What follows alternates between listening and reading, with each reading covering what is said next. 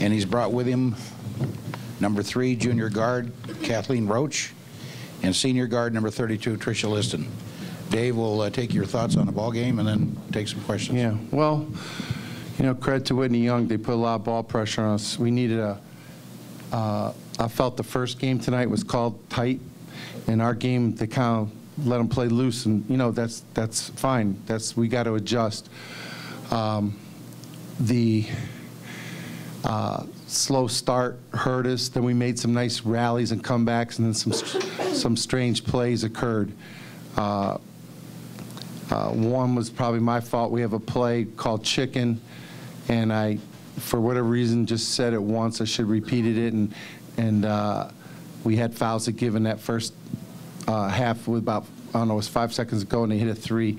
That was, I thought, huge. The technical, which I've known Trish for a long time, since she's a little girl, and I will tell you that was I will say that, and you can track my record. I never talk bad, but whether she did something or whatever, it has to be intentional. When you're trying to throw someone off you, and no way would she ever do that intentional. So I thought that technical was rough. That really was a bad sequence for us, and I thought it was an unusual call. Then, I don't know why, maybe my voice is shot. I asked for a couple timeouts.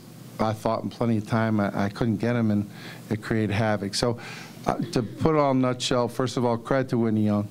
I just felt that we were out of sync, and some of that, a lot of that was due to them. But I think as a team, we depended a little too heavily on Trish. We need a little more balance, and you know, that was that. I thought we made great runs, great comebacks, but it took so much energy.